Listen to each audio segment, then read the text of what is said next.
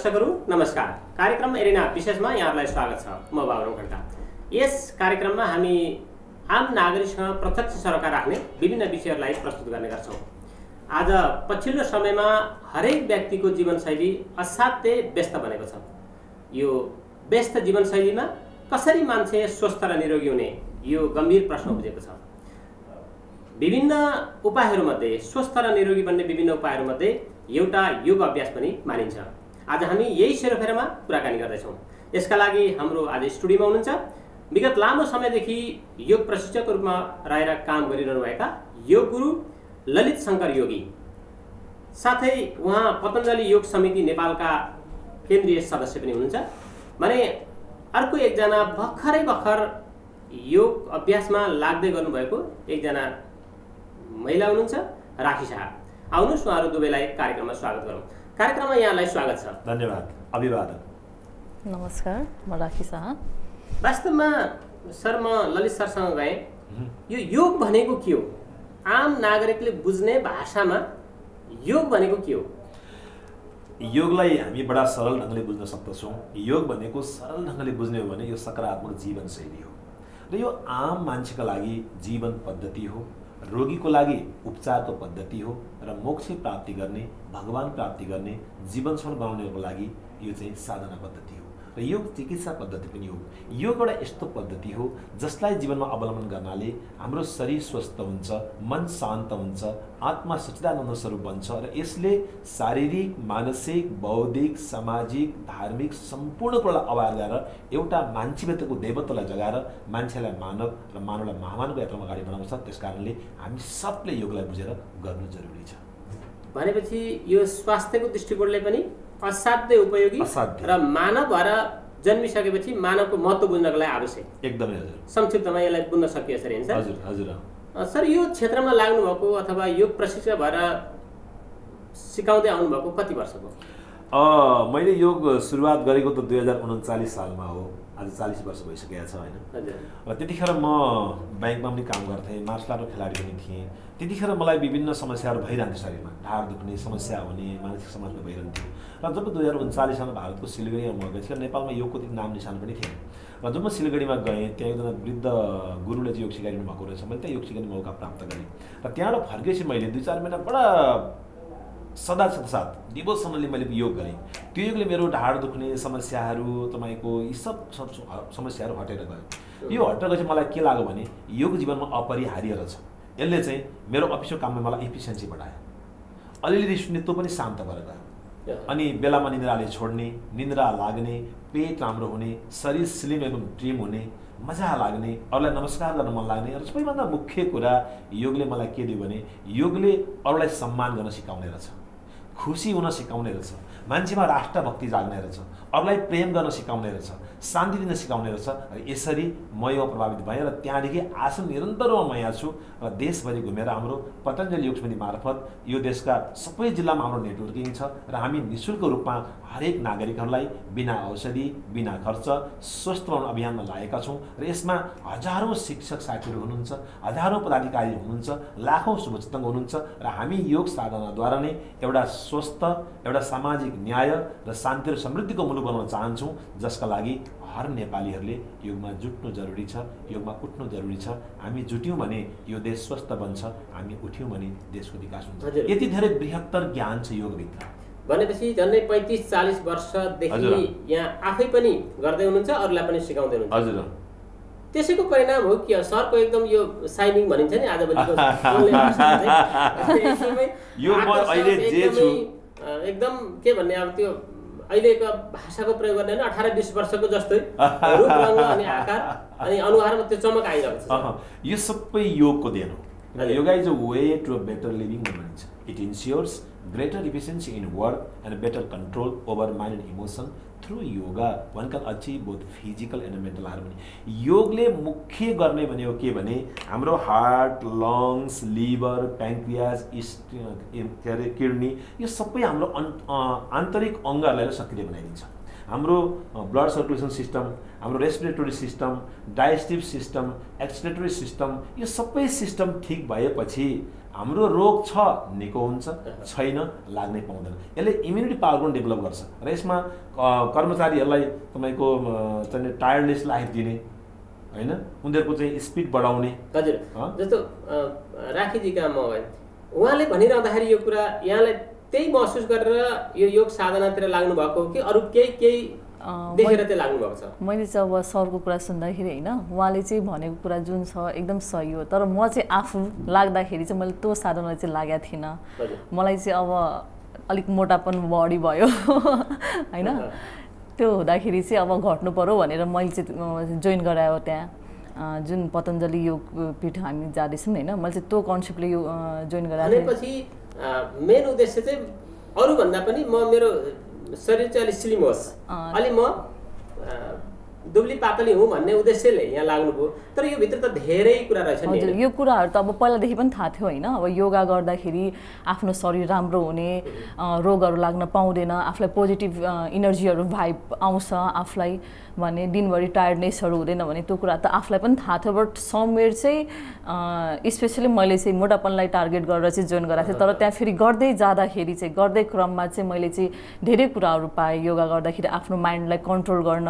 जुन हामी अब म एज अ ब्याङ्कमा जब गर्छु होइन, सिटिङ जबको लागि चाहिँ एकदमै धेरै नै जरुरी देख्छु म यो कुरा चाहिँ, किनकि हामी दिनभरि फिजिकल एक्सर्साइज हाम्रो मुभमेन्ट हुँदैन।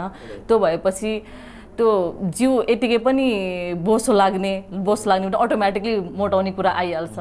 अनि त्यहाँपछि दिनभरि जुन हामी जङ्क फुडहरू युज गर्छौँ होइन, त्यो जङ्क फुडहरूलाई पनि योगा गर्दाखेरि चाहिँ यसले चाहिँ नखाम अलिकति कन्ट्रोल हुन्छ नि, आफूलाई मनमा खाउँ भन्ने चिज नलाग्ने। अनि त्यो चिजमा चाहिँ कन्ट्रोल प्लस मैले चाहिँ अब दिनभरि हामीले त बिहानदेखि बेलुकासम्म कस्टमरलाई सर्भिस दिनु पर्यो विथ स्माइल है।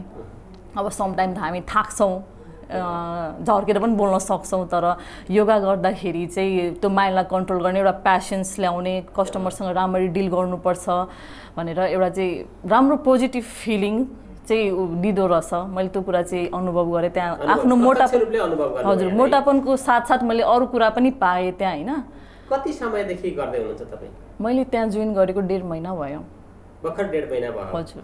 कति समय दिनुहुन्छ बिहान? बिहान हामी जाँदा 5 बजे जोइन गर्छौँ, ठिकै 7 बजे निस्किन्छौँ त्यहाँबाट। भनेपछि 2 घन्टा गर्नुहुन्छ प्रत्येक दिन बिहान? हजुर। तपाईँले टाइम मिलाउनुहुन्छ? अब तपाईँ त फेरि ब्याङ्कमा जब पनि गर्नुहुन्छ भन्नुभयो, घरमा पनि केही गर्नुपर्ने होला, यो टाइम टेबल कसरी मिलाइरहनु भएको छ? टाइम टेबल अब समवेयर अनम्यारिड भएर पनि मलाई अलिक सजिलो भएको हो कि होइन, किनकि अब म्यारिड भएको भए त अलिकति प्रेसर हुन्थ्यो होला घरको काम गर्ने। अब हुन त अनम्यारिड भन्ने बित्तिकै काम चाहिँ नगर्ने चाहिँ होइन, गर्नुपर्छ। छोरी मान्छे हो या छोरा मान्छे जसले पनि गर्नै पर्छ यो कामहरू चाहिँ। अब बिहान त 5 बजे उठेर एकछिन एक्सर्साइज गरौँ न, आफ्नो लागि पनि केही हुन्छ कि भनेर चाहिँ जस्ट टाइम म्यानेज चाहिँ गरिरहेछौँ। अब यो पछिसम्म यो निरन्तरता हुन्छ? निरन्तरतालाई सक्दो प्रयास गर्ने, प्रयास गरेपछि केही कुरा पनि इम्पोसिबल त छैन। सर यही हुनुहुन्छ, अब यो पछिसम्म सक्दो प्रयास गर्ने भन्नुभयो नि उहाँले, भनेपछि त विशेष परिस्थिति आयो भने त भोलि विवाह गरेर घर जाँदाखेरिको अवस्था आदि इत्यादि केही कुराले चाहिँ बाधा अवरोध ल्याउँछ कि भन्ने कुरा आयो। यसलाई कसरी हटाउनुहुन्छ सर? यो एकदम सरलता छ, किनभने आम नेपालीहरूको एउटा मनस्थिति के छ भने भ्याइँदैन गरिँदैन भन्ने छ नि त। यस, यही समस्या छ के? यस, हजुरले भन्नुभएको क्वेसन सही हो, सबैले चाहिँ भन्ने गर्दछ। तर योग यस्तो विधा हो जसले मान्छेलाई संसारका सम्पूर्ण समस्याबाट मुक्त गर्दिन्छ। भनिएको छ भव तापेन तप्तानाम योगो हि परमौषधम्। व्यक्ति, परिवार, समाज, राष्ट्र, भविष्यका जति पनि समस्याहरू छन् त्यसको एउटै औषधि छ, त्यो हो योग। किनभने हेर्नुहोस्, आज विश्वको सबभन्दा ठुलो समस्या भनेको रोगसँग विज्ञान लड्न सकेन। आज वर्षमा करोडौँ मान्छेहरू प्रेसरले मरिरहेका छन्, सुगरले मरिरहेका छन्, आर्थराइटिसले मान्छे पीडित छन्। र योग र मोडर्न मेडिकल साइन्सलाई कसरी बुझ्नु पर्दछ हामीले भने, मोडर्न मेडिकल साइन्स भनेको सिम्प्टोमेटिक ट्रिटमेन्ट हो। त्यो चाहिँ बिरामी भइसकेपछि हस्पिटल गएर जान्ने कुरा हो। तर यो चाहिँ सिस्टमेटिक ट्रिटमेन्ट हो भने योगले चाहिँ बिरामी पर्न नै दिँदैन। यो सिस्टमेटिक ट्रिटमेन्ट हो। र त्यो चाहिँ सिम्प्टोमेटिक भनेको मलाई कुनै टाउको दुख्ने, रिगाटा लाग्ने, भुँडी दुख्ने भएपछि हस्पिटल जाने, त्यतिखेर धेरै कुरा बिग्रिसकेको हुन्छ। र जहाँसम्म समय पुग्दैन भन्ने कुरा छ नि, जसरी हामी बाँच्न खाना खान्छौँ नि, त्योभन्दा बढी योग गर्नु जरुरी छ। स्वस्थले नै खाना खान सक्छ, अस्वस्थले कहाँ खाना खान सक्छ? त्यसकारणले बिहे गरेपछि त झनै जरुरी छ, व्यापारी भएपछि झनै जरुरी छ। किनभने एउटा व्यापारी योगी हुनुपर्छ, एउटा गृहिणी योगी हुनुपर्छ, श्रीमान योगी हुनुपर्छ, पत्रकार योगी हुनुपर्छ, अनि हजुर पनि योगी बन्नुपर्छ।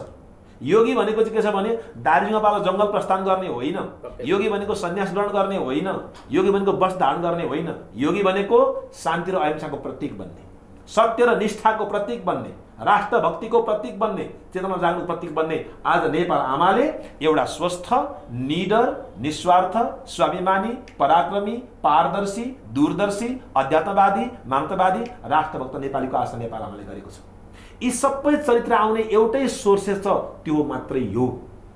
योग त परम विद्याको नाम हो, जसले हरेक मान्छेभित्र शान्ति, प्रेम, दया, करुणा, ममता, श्रद्धा, भक्ति, विश्वास, आदर, परोपकार जस्ता बानी बेहोरालाई, मर्यादालाई जगाएर रिस राग, शत्रुता, वैमनस्यता, लोभ, लालच, स्वार्थ, अहंकार, तेरो मेरो, नारी, पुरुष, जाति पाति सब विभेदलाई मुक्त गरेपछि एउटा मान्छे पारसमणि भएको छ। र योग त्यो विधा हो जसले मान्छेलाई मानव र महामानव बनाउँछ। र समय छैन भन्ने कुरा मनका विषय हुन्। त्यसलाई भनिएको छ मन एव मनुष्याणाम कारणबन्ध मोक्ष्य। खुसी, आनन्द, दुःखको कारण सम्पत्ति होइन, खानेकुरा होइन, मन हो। म यहाँलाई प्रमाणित गर्न चाहन्छु, एउटा बच्चा एउटा खाने त गुत्ताको हुन्छ नि, गुत्ताको त एउटै चिज हो। एउटा बच्चा बेच्दा खुसी हुन्छ, एउटा बच्चा किन्दा खुसी हुन्छ, त्यो त एउटै हो नि। एउटा बेचेर खुसी भइरहेको छ, एउटा किन्दा खुसी भइरहेको छ। र योगले मान्छेलाई दुःखबाट मुक्त गर्छ, रोगबाट मुक्त गर्छ, त्यसलाई खुसी दिन्छ। जसरी हुन्छ टाइम मिलाउनु पर्यो, समय मिलाउनु पर्यो। टाइम जसरी हामी बिहान उठेर बाथरुम जान्छौँ, ब्रस गर्छौँ, खाना खान्छौँ। कसैले खाना खान टाइम छैन भन्यो, ब्रस गर्नु मसँग समय छैन भन्यो, बिहेमा जानु समय छैन भन्यो, बिहे भ्याउने, पास्नी भ्याउने, पिकनिक भ्याउने, सुत्न भ्याउने, उठ्न भ्याउने, अरूका निन्दा चुगली गर्न पनि भ्याउने, टिपेर भ्याउने, अनि जीवन नै बदल्ने, भगवान भेट्ने, स्वस्थ बन्ने, यो किन नभ्याउने? भ्याइ छ। अब मान्छेले भ्याउँछन्, किनभने अबको संसारमा यदि कोही मान्छेले स्वस्थ जीवन जिउने, सुखमय जीवन जिउने, मान सम्मानको जीवन जिउने हो भने योग गर्नै पर्दछ। सत्य मन हुनु पर्यो। मन त आफै भइहाल्छ भनेर भित्रदेखि त्यो स्ट्रङ कमिटमेन्ट भन्छ नि, यो हजुरको मन छ नि। म भनिहाल्छु एकछिन हजुरलाई, म भनिहाल्छु। हाम्रो शरीरमा 3टा आवरण छ, 3टा आयाम छ हाम्रो शरीरको। त्यो 3टा आयाम सबैले जान्नु जरुरी। 3टा आयाम के भने पहिलो देखिने शरीर छ, यसभन्दा पर मन छ, त्योभन्दा पर चेतना, आत्मा, जसलाई आत्मा भन्नु त्यो छ। योगले कसरी काम गर्छ? यो शरीरलाई स्वास्थ्यसँग जोड्छ, शरीरलाई सक्रियता बनाउँछ, शरीरलाई शक्तिशाली बनाउँछ, शरीरलाई जवान बनाउँछ, शरीरमा पावर गर्छ त्यही योगले। र मनलाई सकारात्मक बनाउँछ, पोजिटिभ भाइब्स बनाइदिन्छ, डिसिजन क्यापासिटी दिन्छ, केही गर्ने जोस जाँगर दिन्छ, साधना गरिदिन्छ मनलाई। र त्यही योगले आत्मालाई सत्यम शिवम सुन्दरम शान्ति आनन्द प्रेममा निमग्न बनाइदिन्छ। यसरी योगले शारीरिक रूपमा, मानसिक रूपमा, आत्मिक रूपमा हर क्षेत्रमा यति ठुलो सहयोग गर्छ नि, अबको दुनियाँमा मान्छे योग बिना बाँच्नै सक्दैन। किनकि योग भयो भने उसले एक छाक खाना खाइपुग्छ, धेरै खानु जरुरी छैन। भगवान कृष्ण भन्नुहुन्छ युक्तहार विहारस्य युक्त चेष्टस्य कर्मसु युक्त स्वप्न बोधस्य योग भवति दुःखः। हे अर्जुन, दुःखलाई सारा नष्ट गर्ने योग तिनै मान्छेलाई सिद्ध हुनेछ जसले खानपिन, आहार विहारलाई व्यवस्थित गरेर व्यक्तिगत अनुशासनमा रहेर योग गर्दछन्। उनीहरूले अन्तिम श्वाससम्म रोगी हुनु पर्दैन, दुखी हुनु पर्दैन, असफल हुनु पर्दैन, अशान्ति हुनु पर्दैन। जो योगी छ ऊ व्यापारी पनि पक्का व्यापारी बन्छ, किसान पक्का किसान बन्छ, पत्रकार पक्का पत्रकार बन्छ, नेता सत्ता नेता। आज त एभ्री स्पेयर अफ लाइफका मान्छेले योग गर्नै पर्छ। यो टेलिभिजन मार्फत म अलिकति भनिहालौँ यहाँहरूलाई, यो देशका हर राजनेता, हर कार्यकर्ता, व्यापारी, कर्मचारी, बुद्धिजीवी, योगी, रोगी, भोगी जम्मैले आजैदेखि योग थालु, देशका सारा समस्या चाँडै आफै सोल्युसन हुनेछ, देश सुन्दर शान्त समृद्ध बन्ने।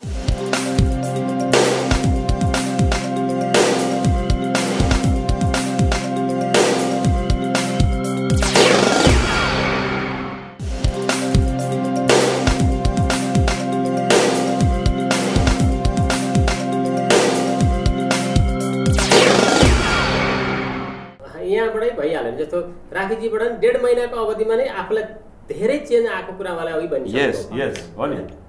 अब 1.5 महिनाको अवधिमा 1.5 महिनाको अवधिमा नै आफूलाई धेरै चेन्ज आएको कुरा मलाई अघि भनिसक्नु। अब 1.5 महिनाको अवधिमा नै आफूलाई धेरै चेन्ज आएको कुरा मलाई अघि भनिसक्नु। एउटा पाटोबाट उहाँ जानुभएको थियो, त्यो गर्दै जाँदाखेरि धेरै पाटाहरू निस्के, धेरै पाटामा चाहिँ सकारात्मक परिवर्तनको उहाँलाई महसुस भयो। यो त राम्रो कुरा।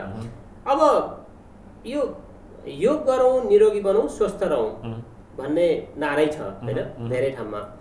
वास्तवमा योग गर्दैमा फेरि निरोगी हुन्छ कि स्वस्थ खानेकुरा खाएर चाहिँ निरोगी हुन्छ, के छ? योगसँग खानेकुराको बहुत गहिरो सम्बन्ध छ। आहार शुद्धौ सत्व शुद्धि, सत्व शुद्धौ ध्रुवा स्मृति भनेको छ। अब कस्तो छ भने एउटा कुरा धेरैलाई चाहिँ म योग गरेको छु, मलाई केही छैन, अब मैले जे खानुपर्छ खाइन्छ भन्ने पनि एक खालको भ्रम छ के। यो प्रश्नको लागि चाहिँ हजुरलाई मुरी धन्यवाद छ। यो प्रश्न नै आज आम मान्छेले बुझ्नु जरुरी छ। योगसँग त्यस्तो जादुको छडी छैन जसले जे पनि गरिदियोस्।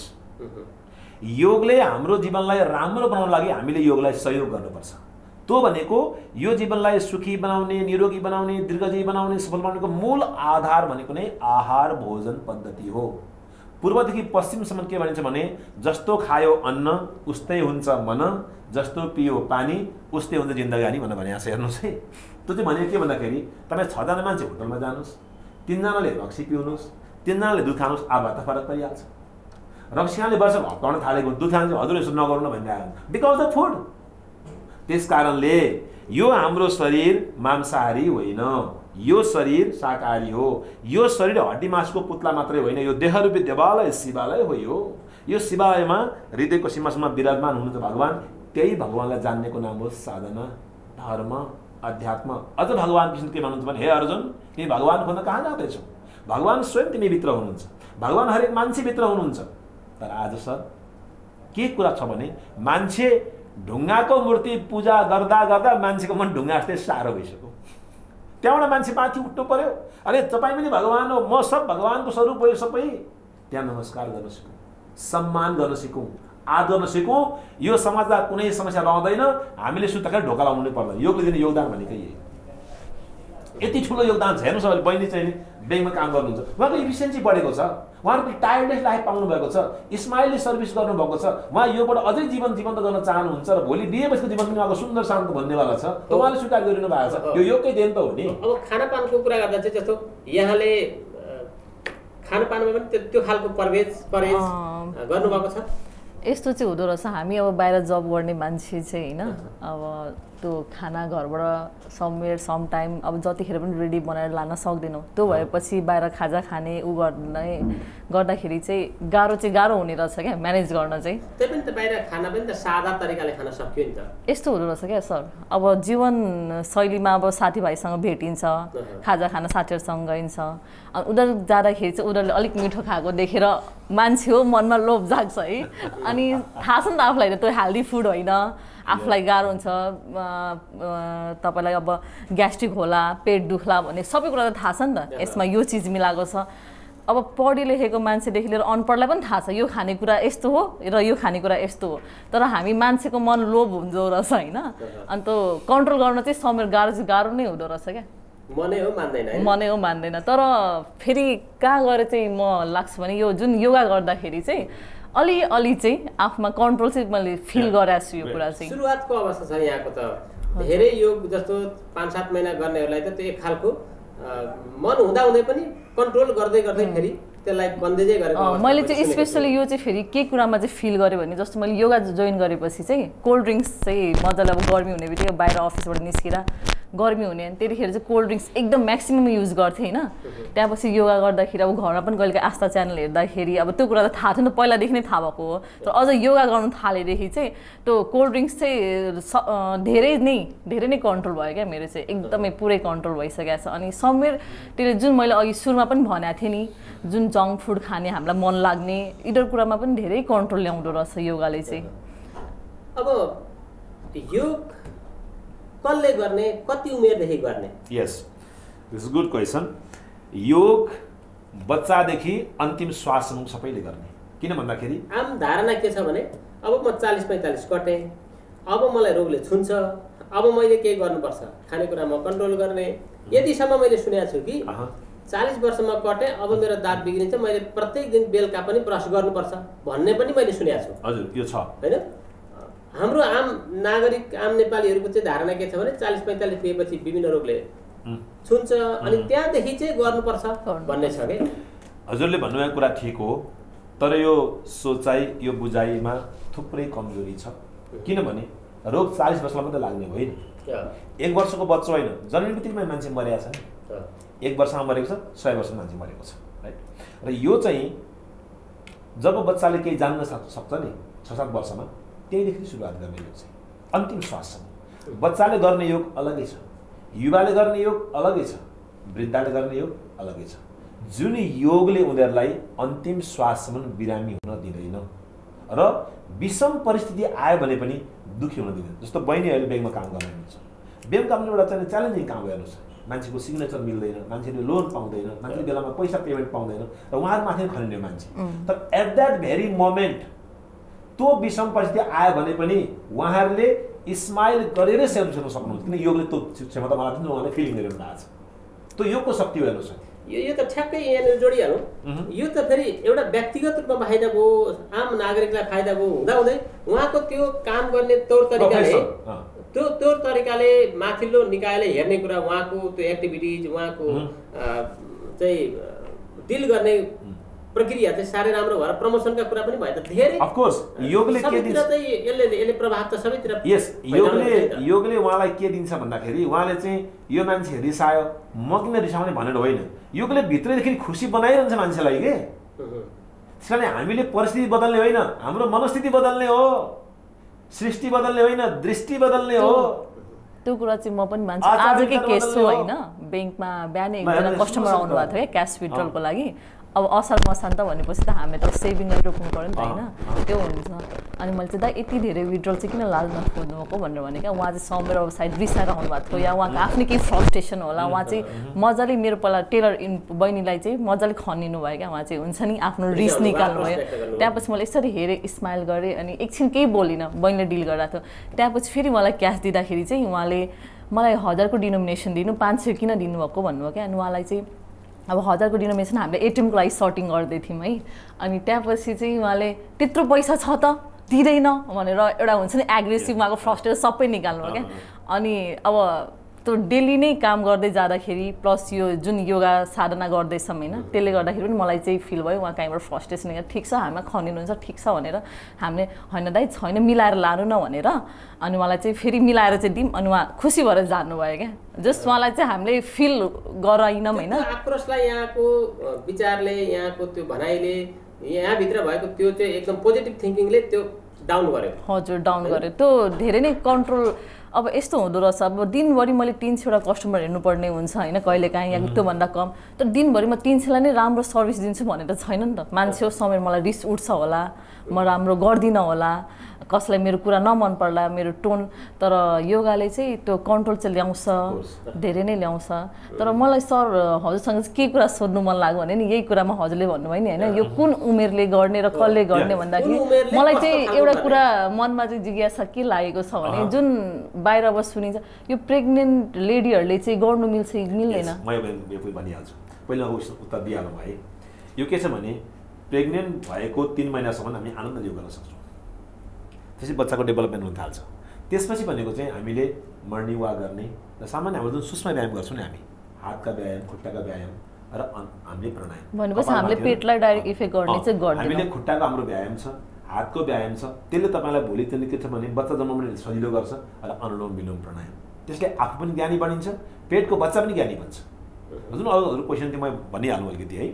यो कुन उमेरसम्म गर्ने भन्दाखेरि हेर्नुहोस्, बच्चाको हाइट बढ्नु जरुरी छ, उसको पर्सनल डेभलपमेन्टको लागि हेर्नुहोस्, उसलाई पढ्नमा मन लाग्नु जरुरी छ। योग त्यो विधा हो, it develop the interest in study, it develop the memory power. यसले बच्चाहरूलाई पढ्नमा मन लगाइदिन्छ र जे गुरुहरूले पढाउनुहुन्छ नि त्यो टोटल मेमोरी हुन्छ। र यो अनुलोम विलोम प्राणायाम केही प्राणायामहरू छन्, एउटा मैले भने अनुलोम विलोम प्राणायाम जसले हाम्रो left brain right brain दुईलाई aware गरिदिन्छ। र यो बच्चाहरूले यदि प्राणायाम गरे भने 4 घण्टा पढ्ने पढाइ 2 घण्टा पढाइ पुग्छ, 2 घण्टा उसलाई खाली हुन्छ। त्यो 2 घण्टा मातापितालाई सहयोग गर्ने, आफ्नो हाइजेनिक गर्ने, खेलकुद गर्ने। र बच्चाले योग गर्यो भने उसलाई पढ्नमा मन लाग्छ, त्यो बच्चा चरित्रवान बन्छ, बच्चा अनुशासित बन्छ, त्यो बच्चा विदेश जान मन गर्दैन, त्यसमा राष्ट्रभक्ति जाग्छ, ऊ देशै बनाउन यहीँ बस्छ। हेर्नुहोस् नि योग गरेको बच्चाले यसको मतलब अहिले बच्चाहरू योग नगरेर बाका भन्न खोजे पनि जाने बाध्यता छ हेर्नुहोस् सानो बच्चाले त्यो भने जुन आज युवाहरूमा जुन ड्रग्सको कुराहरू छ युवाहरूमा जति कुराहरू छ हेर्नुहोस् युवा आफैमा दोषी छैन परिस्थिति पनि दोषी छ युवा भनेका चाहिँ जहिले पनि पोजिटिभ हुन्छ उनीहरूमा क्रिएटिभिटी हुन्छ उनीहरूमा पोजिटिभ भाइब्स हुन्छ उनीहरूमा इनर्जी हुन्छ त्यो इनर्जीलाई राष्ट्रको विकासमा एकत्रित गर्नको लागि उनीहरूले योग गर्नु जरुरी छ र युवाको उल्टो त वायु हो नि युवासँग वायु बेगले काम गर्ने क्षमता हुन्छ उहाँ पनि युवा हुनुहुन्छ नि उहाँले त्यही ढङ्गले आफूलाई युवाको मतलब वायु जस्तो भन्न सक्दिनु हो भने उहाँले तुफानी काम गर्न सक्नुहुन्छ योगले ती सबै च्यानलहरू खोलिदिन्छ र वृद्धहरूले जुन योग गरे भने वृद्धहरूले यो घोडा दुख्ने ढाड दुख्ने समस्या हुनु पर्दैन हाँस्दा हाँस्दै खेल्दा खेल्दै मृत्यु वर्ण गर्न पाइन्छ त्यसकारण यो बच्चा युवा बुढा र खास गरिकन व्यवसाय क्षेत्रका व्यापारी कर्मचारी बुद्धिजीवी विद्यार्थी हर एकले योग गर्यो भने नि सर म यहाँ तपाईँलाई कन्फिडेन्सका साथ भन्न चाहन्छु रिस राग अन्त्य हुनेछ किनकि योगले एउटा अज्ञानीलाई महाज्ञानी बनाइदिन्छ एउटा रोगीलाई निरोगी बनाइदिन्छ अशान्तिमा डुबेको मान्छेलाई अनन्त अनन्त शान्तिको अनुभूति गराइन्छ मैले भने हामी सृष्टि बदल्ने होइन दृष्टि बदल्ने हो परिस्थिति होइन मनस्थिति बदल्ने हो यो जीवन त यति आनन्दमय छ नि म यो टेलिभिजन मार्फत जतिले हेर्दै हुनुहुन्छ म यहाँलाई श्रद्धाका साथ आदर गर्न चाहन्छु र अनुरोध गर्न चाहन्छु अहिलेदेखि योग सुरु गरौँ तपाईँले आजै खुसी व्यक्त गर्नुहुनेछ तपाईँको अनुहारमा चमक आउनेछ तपाईँको परिवारमा मजा आउनेछ र यसले व्यक्ति परिवार समाजलाई जोडेर एउटा सामाजिक न्याय आरोग्य शान्ति र समृद्धिको मुलुक र विश्व शान्तिको कामना गर्दछ वसुधैव कुटुम्बकम् यसले कामना गर्दछ त्यसकारणले सबै क्षेत्रका मान्छेले योग गरौँ योगी बनौँ निरोगी बनौँ सबको लागि सहयोगी बनौँ राष्ट्रको लागि उपयोगी बनौँ कति भाग्यमानी छौँ हजुर हामी कार्यक्रमकै क्रममा छौँ तर अहिले एउटा छोटो व्यापारिक विश्राम पाहौँ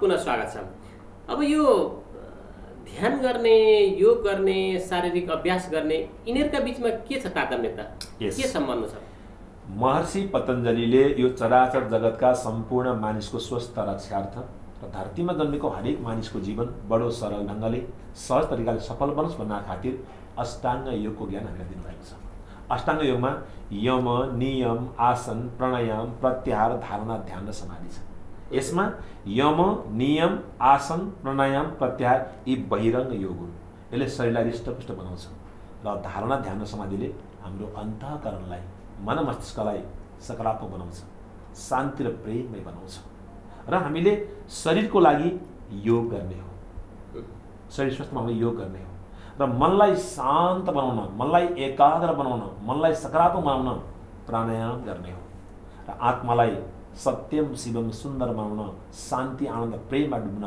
ध्यान गर्ने हो हेर्नुहोस् सिद्धार्थ गौतमले ध्यान गरे बुद्धत्व प्राप्त गरे तर यहाँ हामी सबैले बुझ्नुपर्ने कुरा के छ भने हामी सबैको मनमा पीडा छ तनाव छ चिन्ता छ घर घर कलहको अड्डा बनेको छ देश कलहको अड्डा बनेको छ यसको कारण हो ध्यानको अभाव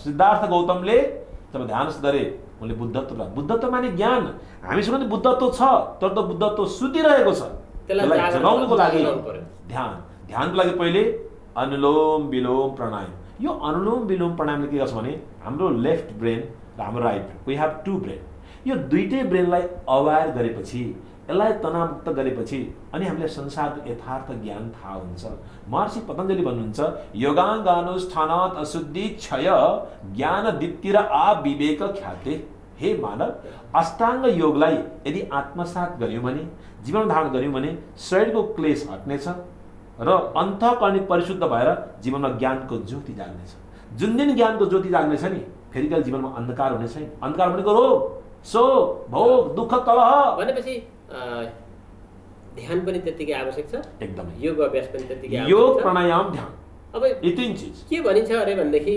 धेरैको गुनासो छ के हजुर यो महिलाहरूले चाहिँ यो बाहिरी स्वरूप राम्रो बनाउने अनि अनुहारमा चमक ल्याउने यसको लागि चाहिँ कस्मेटिक सामानहरू प्रयोग गरिरहेका छन् एकदम धेरै प्रयोग भएको छ अब होइन कस्मेटिक सामान प्रयोग गर्यो भने पो अनुहारमा चमक आउँछ त, शरीर एकदम राम्रो हुन्छ भन्ने एक खालको बुझाइ छ, एक खालको तर्क छ।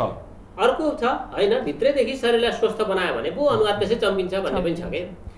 यसले गर्यो भने त भोलि कस्मेटिक वस्तुहरूलाई पनि त च्यालेन्ज दियो नि त होइन। यी दुईटै कुरा सही हुन्। किनभने चलेर आएको कुरा चाहिँ क्रिम पाउडर दल्यो भने अनुहार टल्लिन्छ, म राम्री देखिन्छु, राम्रो देखिन्छु भन्ने कुरा हो, राइट। तर कुरो के छ भने हाम्रो भित्र पाचन प्रणाली ठिक भएन भने, ग्यास्ट्रिक भयो भने, कब्जियत भयो भने जति दले पनि चम्किँदैन। तर यदि हामीलाई कब्जियत छैन भने, कन्स्टिपेसन छैन भने, हाम्रो मुटु कलेजो फोक्सोले प्रपर काम गरेको छ भने, हाम्रो नाक हाम्रो चलेको छ भने अनुहार त्यसै पनि चम्किन्छ। किन त प्रकृतिको वरदान हो यो। र म उहाँलाई कस्मेटिक नगर्नु भन्नुहोस् न, महिलाहरूलाई त उहाँको वरदान हो, उहाँले गर्नुहोस्, तर खर्च कम गर्नुहोस्। र त कम गरेको खर्चलाई चाहिँ केही दुखी गरेको सेवा पनि गर्नुहोस्। चुनौती केमा छ भने नि गुरु, जस्तो हामी योग अभ्यास गर्छौँ, धेरै सकारात्मक कुरा सोच्न खोज्छौँ, खोज्दै पनि अहिलेको यो खाद्यान्नले चुनौती दिएको छ। विषादीयुक्त वस्तु छन् होइन। यो विषादीयुक्त वस्तु हामीले एकातिर उपभोग गर्नुपर्ने अवस्था छ। अब यो कसरी सहज होला त? यसलाई कसरी धेरै एक्सर्साइज गर्दा पनि अथवा योग साधना गर्दै पनि त्यो खाद्यान्न हामीले उपभोग गरिरहेका छौँ, त्यसले नै फेरि डोमिनेट गर्ने स्थिति आउँदैन? यो आउन सक्छ। अहिले हेर्नुहोस्, यो अब हामीले चाहिँ केमिकल फ्री वर्ल्डको लागि काम गर्नु पनि जरुरी छ। दुःखका साथ के भन्नुपर्छ भन्दाखेरि मान्छेले पैसा कमाउनको लागि आफ्नै मान्छेको स्वास्थ्यमाथि खेलवाड गरेका छन्। योभन्दा ठुलो अपराध त दुनियाँभर केही छँदै छैन। It should be stop right now. र हामी यो देशको सरकारसँग बार-बार अनुरोध गर्दछौँ, यदि यो केमिकल युज यसमा भइरहने भोलि जन्मिने बच्चा पनि अपाङ्ग जन्मिन्छ, सुस्त मान्छे बच्चा जन्मिन्छ। त्यस कारणले केमिकल फ्री वर्ल्डको लागि हामीले सङ्घर्ष गर्नै पर्छ। तर त्यो केमिकल खानु स्वास्थ्य हुनको लागि चाहिँ योग चाहिँ अरू बढी गर्नुपर्छ। यसले शुद्धिकरण ल्याउँछ हेर्नुहोस्, किनभने यसले हाम्रो अङ्गहरूलाई सक्रिय बनाइदिन्छ, हाम्रो ब्लड सर्कुलेसन सक्रिय हुन्छ र श्वास पनि सक्रिय भयो भने हामी त्यो केमिकल थरीसँग पत्याउन सक्छौँ। अहिले झनै गर्नुपर्ने भयो। हजुर, झनै गर्नुपर्ने वस्तुहरू हामी प्रयोग गर्छौँ। अब यो केमिकल चाहिँ खाएर के हुन्छ भन्न बस्ने होइन, झनै गर्नु पर्यो। र मुख्य चाहिँ हामी सबै नागरिकहरूले देशलाई केमिकल फ्री बनाउनको लागि हामीले अभियान चलाउनु पर्यो सकारात्मक ढङ्गले। यसलाई रोक्नु पर्यो। यसले भूमिलाई बन्जर बनाइसक्यो हेर्नुहोस् न, मान्छे अपाङ्ग हुन्छ। त्यो बाटो छँदैछ, तर हाम्रो उद्देश्य चाहिँ कसरी योग पनि गर्दै जाने, त्यो अब नखाए हुँदैन, विकल्प नै छैन। त्यो विकल्प नभएको अवस्थामा त्यसलाई सेवन गर्दै खाँदै उपभोग गर्दै यसलाई चाहिँ बढी त्यो हिजोको जुन गतिमा हामी गरिरहेको थियौँ भोलिका दिनमा त्योभन्दा बढी गर्नु पर्यो, मात्रा बढाउनु पर्यो भने। अब यसलाई के छ भन्दाखेरि हेर्नुहोस् न, अहिले त हरेक कुरा मिसावटसँग भनिएको छ, लिपा भनिएको काम छ अहिले होइन। त्यसलाई के छ भने प्रकृतिको चुलोमा पाकेको चिज जुन छ त्यो स्वास्थ्यको लागि एकदमै फाइदाजनक छ। जस्तो स्याउ, केरा, आँप, यो कागती अनि तपाईँको काँक्राहरू जुन समयमा जे फल्ने हो नि त्यो समयको फल खायो भने त्यो चाहिँ महाऔषधि बन्दछ। तर प्रकृतिको चुलोबाट निकालेको फर्सीको मन्डा 5 दिन भयो भने सबैको सत्तो त सबै हराइसकेको हुन्छ कि हेर्नुहोस्। त्यस कारणले अब हामीले आफ्नै बारीमा मारेर खाउँ त अवश्य नभना नहोला। त्यो धेरैले गर्नु भएको छ। आफ्नै कौसिया पनि फर्सीको मुन्टा फलाउनु भएको छ, उखु फलाउनु भएको छ, हिरोला फलाउनु भएको छ, सबै सम्भव त नहोला। तर के छ भने हामी स्वस्थ बच्चाको लागि पहिलो कुरा त शाकाहारी हुनु जरुरी छ। तर म शाकाहारी हुनु भन्दा पनि मासु छोड भन्दिनँ, रक्सी छोड म चाहिँ भन्दिनँ, म नेगेटिभ बोल्न चाहन्न। तर के छ भन्दाखेरि नियमित योग गर्यो भने रक्सी मासुले तपाईँलाई आफै छोडिदिन्छ। किनभने हेर्नुहोस् विश्वका महान मान्छेहरू एकदम डिप्लोमेटिक कुरा भयो। डिप्लोमेटिक हेर्नुहोस् सुन्दै गर्दाखेरि चाहिँ कतिपय हाम्रा दर्शकहरूले सुन्दै गर्दा खानु हुने रहेछ भन्दा पनि तपाईँले फेरि अन्तिममा ढ्याप्पै लाएर त्यो पुरै सडक लगाइदिनु जस्तो भयो। हजुरको जिन्दगीको निर्णय गर्ने अधिकार त मसँग छैन नि। म तपाईँलाई त्यसलाई चिया नखानुहोस् र तर यो चिज के हो खानु हुन्छ भनेर बताउन चाहिँ मसँग अधिकार छ। किनकि म सबै मानवको प्रेमी मान्छे, म सबैको भलो चाहन्छु। हेर्नुहोस् जर्ज बर्नार्ड शा विश्वका महान साहित्यकार, उनी शाकाहारी थिए। उनी के भन्थे, animals are my friends and I never it my friends भनेर भन्थे। हेर्नुहोस् उनले मर्दा पनि के भने मेरो चियानमा चाहिँ एनिमलको चित्र बनाउँदै म सँगै बस्न चाहन्छु। हेर्नुहोस् उनले बल्ब बनायो नि थोमस एल्वा एडिसनले, उनी पनि शाकाहारी थिए। लियोनार्डो दा भिन्ची पनि शाकाहारी थिइन्। अल्बर्ट आइन्स्टाइन जसलाई चाहिँ फादर अफ द साइन्टिस्ट भनिन्छ उनी पनि शाकाहारी थिए। उनी शाकाहारी मात्रै थिएनन्। उनले के भने यदि संसारमा पशु हत्या बन्द भएन भने संसारमा शान्ति सम्भावना छैन भनेको थिए। आज अशान्तिले घेरेको कारण पनि यही नै हो। त्यस कारणले मान्छे को शरीर शाकाहारी हो, मान्छे शाकाहारी प्राणी हो, शाकाहारी बस्यो भने थुप्रै थुप्रै हामीले रोगबाट बच्दछौँ र प्राणीको कल्याण हुन्छ। र म टेलिभिजन मार्फत एउटा कुरा के भन्न चाहन्छु भने शाकाहारी बन्नु भनेको मासु नखानु मात्रै होइन, त्यति मात्र छैन यो कुराहरू। शाकाहारी बन्नु भनेको हरेक प्राणीको प्राण रक्षा दिनु पनि हो र उनीहरूको बाँच्न अधिकारको सम्मान गर्नु पनि हो। यो सम्मान हामीले गर्नै पर्छ। यो अर्को एउटा के आरोप छ भने नि, जस्तो यो गरुन्जेलसम्म 1 महिना 2 महिना 5 महिना जति गरुन्जेलसम्म जिउ अत्यन्त स्वस्थ फुर्तिलो, अनि फेरि गर्न छोडेपछि चाहिँ फेरि पहिलेकै जस्तो अथवा पहिलेको भन्दा पनि भद्दा भएको भन्ने पनि सुनिन्छ। यहाँले त्यस्तो महसुस गर्नुभएको छ? यो कुरा चाहिँ एकदम सही भन्नुभयो होइन। हामी मान्छेहरू चाहिँ गर्दा गर्दै छोडेपछि चाहिँ यो एउटा मेन्टली फिलिङ पनि छ सबैमा। यो कुरा चाहिँ जुन हामीलाई फिल चाहिँ हुन्छ प्लस हुँदो पनि रहेछ। मैले बिचमा योगा गर्दा गर्दै एक्सर्साइज गर्दा गर्दै अब मेरो कलेजको कामले गर्दाखेरि मैले 1 हप्ता जति चाहिँ गइनँ। त्यसपछि चाहिँ अलिकति त्यो एउटा चाहिँ फर्स्ट कुरा जुन बिहान उठ्ने बानी थियो त्यो मजाले नै हरायो। बाहाना बनाउन थालेँ, पानी पर्दैछ आज योगा गर्दिनँ, आज यो भयो एक्सक्युज हुन्छ नि खोज्न थालेँ क्या, नगर्नु परोस् भनेर। आफ्नो माइन्डमा चाहिँ थाहा छ गर्दा चाहिँ राम्रो, तर त्यो एउटा अल्छीपन एउटा नगरौँ भन्ने चाहिँ फिलिङ डेभलप भइसक्दो रहेछ क्या। अनि त्यो गर्दा गर्दाखेरि पनि आफ्नो जिउ पनि आलस्य हुने, दिक्क लाग्दो खालको हुने, टायर्डनेस फिल हुने, भन्दा झनै अल्छीपना आउने भन्ने सुनिन्छ क्या। यो ठ्याक्कै यहाँलाई चाहिँ कस्तो लाग्छ भनेको? अब यहाँको आफूले भोग्नुभयो 1 हप्ताको अवधिमा यहाँले केही चाहिँ महसुस गर्नुभयो? हजुर हजुर, मैले चाहिँ अब के महसुस गरेँ, अब अरूको केस त थाहा भएन, आफ्नो आफ्नो पर्सेप्सन हुन्छ, आफूलाई कस्तो हुन्छ भनेर सबैको आफ्नो आफ्नो फिलिङ हुन्छ होइन। तर मलाई चाहिँ के फिल भयो भने त्यति जस्ट गर्नु चाहिँ पर्छ, तर त्यो समेर माइन्डमा चाहिँ हुन चाहिँ हुँदो रहेछ क्या। अल्छी लाग्ने उ गर्ने, तर फेरि लास्टमा जानुपर्छ यो अल्छी गरेर हुँदैन भनेर त्यसलाई चाहिँ ओभरटेक गर्नु पऱ्यो क्या। त्यो ओभरटेक गरेन भने चाहिँ जस्तो तपाईँले भन्नुभयो नि होइन, झन् बढी लाग्ने हुन्छ। तर मैले त्यसलाई चाहिँ ओभरटेक गरेँ, त्यसलाई लिएर गएँ। अझ अहिले मैले स्विमिङ पनि जोइन गरिरहेको छु होइन। अनि त्यो बिहानको योगा अभ्यासले नपुगेर कि नपुगेर भन्नाले पनि समय आफ्नो रहरले पनि हो, रहरले पनि। अनि फेरि सुन्दाखेरि साथीहरूसँग स्विमिङले गर्दाखेरि पनि अलिक फिटनेस हुन्छ। अनि अफिस पछिको टाइम चाहिँ अब जस्ट उता स्विमिङमा पनि बिहान चाहिँ एरोबिक पनि गर्दैछु।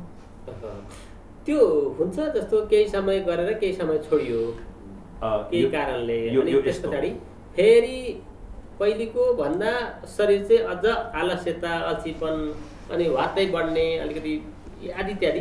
यी सबै मनका कुरा हुन्। मैले भने मन एव मनुष्यानां कारण बन्ध मोक्ष हो। बन्धन र मोक्ष सुख र दुःख कारण सम्पत्ति होइन, परिवार होइन, दुःख कारण श्रीमती पनि होइन, श्रीमान पनि होइन, हाम्रो मन। यही मन दुखी हुन्छ, यही मन सुखी हुन्छ। हेर्नुहोस् न, अहिले संसारमा 7.5 अरब मान्छे झन्डै जीवित छ है। 7.5 अरब मान्छेमा घर परिवार गाडी घोडा सब चिज छ, तर दुःख र अशान्ति पनि सँगसँगै छ। तर केही लाख साधु सन्त योगीहरू छन् जोसँग शरीरभन्दा फगत अरू केही पनि छन्, तर उनीहरू सुखी छ। वाइ? र जुन यो योग शक्ति हुन्छ भनेको नि, हेर्नुहोस्, अल्छी र आलस्य अपराध हो। अल्छी भइरहँदा पवित्र नहुँदा आचार छोडिदिँदा, जस्तो अन्न जहाँ तहाँ जतिसुकै बेला मिलोस् खाइँदा, अभ्यास शास्त्र र श्रुतिको नगरिँदा, चिन्ता र सुर्ता लिँदा, आयु घट्दछ मिल्छ झटपट सके संसारबाटै बिदा। यो जीवन सुत्न दिएको होइन भगवानले, अल्छी गर्न दिएको होइन, अरूको निन्दा स्तुति गर्न दिएको होइन। बिहान मङ्गलमय समयमा 3 देखि 5 बजेमा ओछ्यान छोडेर प्रभुको आराधना गरेर संसारको भलाइको कामना गरेर योग ध्यान साधना गरेर अनि कर्मयोगमा लाग्ने, दिनभरि कर्मयोग लाग्ने, बेलैमा घर आउने, श्रीमानप्रति परिवार भेला हुने, मिठो बनाएर खाने, फेरि भगवानको नामले, यो जिन्दगी किन छोड्नु पर्यो? योग सुत्न कसैले छोडेन नि प्रभु। अहिले त हरेक सहरमा हरेक ठाउँमा योग सिकाउने हरेक सहरमा छ। तर कस्तो मान्छेबाट सिक्ने भन्ने कुरा चाहिँ अब त्यो वास्तवमा एकदमै उत्तम प्रशिक्षक हो कि होइन भन्ने कुरा चाहिँ ख्याल गर्नु परेन?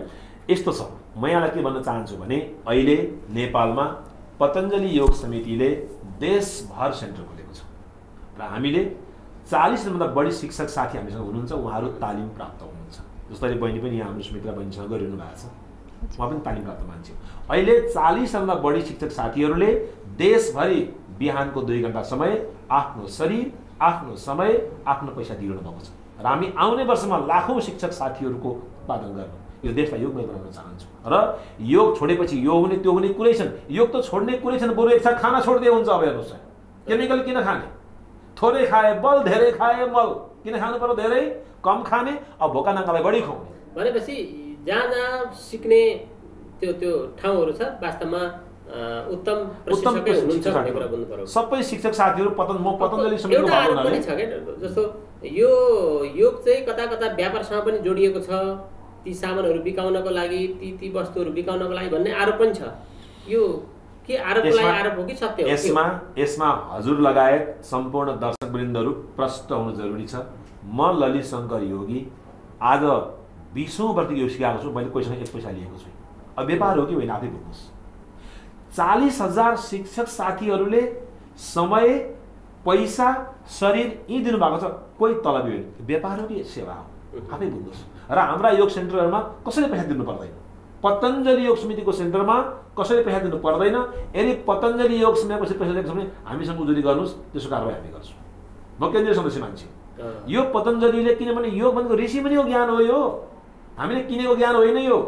यो भनेको सेवाको भावना हो। हर मान्छेभित्र देवत्व जगाउने, सकारात्मक भावना जगाउने, बौद्धिकताको विकास गर्ने, परोपकारको विकास गर्ने। त्यसकारणले योग निःशुल्क हो। सबले आनन्दले प्रेमपूर्वक गर्ने, योगी बन्ने, राष्ट्रको लागि उपयोगी बन्ने। हजुर, हामी अब कार्यक्रमको अन्त्यमा आइपुगेका छौँ। हजुर, अब बच्चादेखि युवा वृद्धासम्म सबैलाई काम लाग्ने भयो। सबलाई मन सबभन्दा ठुलो कुरो छ। मनलाई कसरी नियन्त्रण गर्ने भन्ने कुरा छ। अन्तिममा अब यो टेलिभिजन मार्फत यहाँले आम जनमानसलाई के सन्देश दिनुहुन्छ? म सम्पूर्ण दाजुभाइ दिदीबहिनीलाई अनुरोध गर्न चाहन्छु, बिहान 3 देखि 5 बजेको बिचमा ओछ्यान छोडौँ। उठ्न बित्तिकै 2 देखि 4 गिलास पानी खाऊँ। थोड़ा भगवानको भक्ति गरौँ कि संसारको सम्पूर्ण प्राणीको कल्याण होस्। ओम सर्वे भवन्तु सुखिनोको मन्त्र जप गरौँ र 1 घण्टा खुलेर योग प्राणायाम गरौँ। त्यसले शरीर स्वस्थ हुन्छ, मन बिल्कुल शान्त हुन्छ, बुद्धिको शुद्धि हुन्छ, आत्मा सन्तुष्टि हुन्छ। र त्यतिसकेपछि हामी कर्मै पनि सिकौँ, व्यापार गरौँ, जागिर खाऊँ, पत्रकारिता गरौँ, जे काम गरौँ, प्रशस्ति पैसा कमाऊँ इमान्दारपूर्वक। त्यो पैसाले परिवार अच्छा बनाऊँ र बाँकी पैसा र समय समाजलाई दिउँ। जीवन धन्य बन्नेछ। यहाँको केही सल्लाह सुझाव दिँदाखेरि चाहिँ म के भन्न चाहन्छु भने जस्तो उहाँले भन्नुभयो नि होइन, केही गर्नु छ या केही आफूलाई इच्छा छ भने मान्छेले बाहाना बनाएर त्यसलाई सकिँदैन। गर्नु छ भने चाहिँ सकिँदो रहेछ, नसक्ने होइन। म पनि बिजी हुन्छु, दिनभरि टायर्ड हुन्छु। मलाई पनि बिहान सुत्न त मन लाग्छ नि त। सुतौँ 1-2 घन्टा भए पनि सुतौँ भन्ने हुन्छ। तर त्यसलाई त्यो अल्छीलाई चाहिँ अलिकति आफूले नगरेर आफू इनर्जेटिक भएर मैले गर्नुपर्छ, आफ्नो लागि त भयो भए तर आफ्नो घर परिवारलाई पनि उठाएर लु यसो गरौँ, योग गरौँ भन्ने चाहिँ अरूलाई पनि एजुकेट गर्दाखेरि चाहिँ समाज सँगसँगै आफ्नो त फाइदा हुन्छ, समाजलाई पनि फाइदा हुन्छ म भन्न चाहन्छु। र स्पेसली मलाई चाहिँ के लाग्छ भने जुन हामी सिटिङ जब छ नि, स्पेसली हामी दाजुभाइ बहिनीहरू होइन, सिटिङ जबमा बस्नेलाई चाहिँ एकदमै गर्नु जरुरी छ। मलाई चाहिँ महसुस गर्नुभएको कुरा? हजुर, एकदमै धेरै महसुस गरेको कुरा मैले भनिरहेको छु होइन। किनकि हामी दिनभरि जुन सिटिङ जब गर्ने मान्छे छौँ उहाँलाई चाहिँ एकदमै धेरै नै चाहिने हो जस्तो लाग्यो मलाई चाहिँ यो कुरा। तिनीहरूको लागि मात्र नभएर स्कुलमा पढ्नेदेखि लिएर वृद्धा सबैलाई नै चाहिने कुरा। त्यसैले म सबैलाई आग्रह गर्न चाहन्छु, सबैजना चाहिँ अलिकति समय निकालेर भए पनि, जस्तो हाम्रो सरले भन्नुभयो होइन, खाना हामी छोड्दैनौँ, यो छोड्दैनौँ भनेर, त्यसरी नै अलिकति टाइम निकालेर आफ्नो जीवन चाहिँ स्वस्थ बनाऊँ भनेर मेरो चाहिँ त्यही सजेसन छ सबैलाई। हस्, यहाँहरू दुवैजनालाई आइदिनु भयो, आफ्ना महत्त्वपूर्ण विचार राखिदिनु भयो। धेरै धेरै धन्यवाद। धेरै धेरै धन्यवाद। जय होस् प्रभु, सबको जय होस्, देशको जय होस्, विश्वको कल्याण होस्। हजुर, हामीले आज महत्त्वपूर्ण विषयको बारेमा चर्चा गऱ्यौँ। वास्तवमा हामी धेरैले समय अरूलाई नै व्यतीत गर्छौँ, अरूलाई नै हामी दिन्छौँ। तर हाम्रो आफ्नो लागि, आफ्नो जीवनको लागि आधा घन्टादेखि 1 घन्टा दिने हो भने मानिस हामी जहिले पनि स्वस्थ र निरोगी हुन सक्छौँ। हवस् त, यसका साथसाथै आजको कार्यक्रम एरिना विशेष यति नै। अर्को हप्ता नयाँ विषय र व्यक्तित्वका साथ उपस्थित हुने नै छु। त्यतिन्जेलसम्मको लागि म बाबुराम बिदा चाहन्छु। नमस्कार।